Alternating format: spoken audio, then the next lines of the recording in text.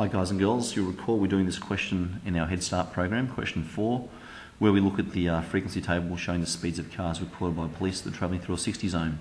You can see here we've got grouped or classed intervals. Okay, so 50 speeds of 50 to 51.9. There were 3 cars recorded at that particular speed, from 52 to 53.9. There's 5, etc. Now we need to make a histogram for this particular data, and we had some difficulties originally in class doing a histogram for group data. First of all, you put your data into the calculator. So I've made a column midpoint. So 51 effectively represents the midpoint from 50 to 51.9. Effectively 50 to 52. I've chosen 51 as my midpoint. Now, I've got every one of these bits of information here. So there was a midpoint of 51. 3 vehicles were recorded having a midpoint speed of 51 with their group data. And we go right through to the final group, which was 75 as the midpoint speed. So once we've got that data in, it's simply enough to hit Menu, Data, Summary Plot.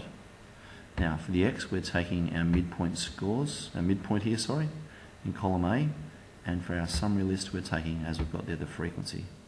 I'd like to open this up on a new page, and there's my histogram that caused us all the problems last week. Now you'll notice this really doesn't look like it's going from 50 to 52 in the first particular bar of our histogram. And so I'm going to fix that up. I'll go to Menu, Plot Properties, Histogram Properties, and Bin Settings. Now we want a width of 2 because each one of those groups or intervals were 2, but I want to start this at the very first alignment of 50. If we remember, we go back to our original document. 50 was the very first, the lowest score in our group interval or our data group.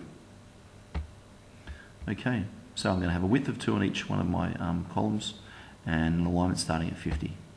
Now, as you can see, our data goes from 50 to 52, centered around 51. Our second set of data goes from 52 to 54, centered around 53, and so forth. And the corresponding frequencies are shown on the vertical axis. I hope that helps. Thank you.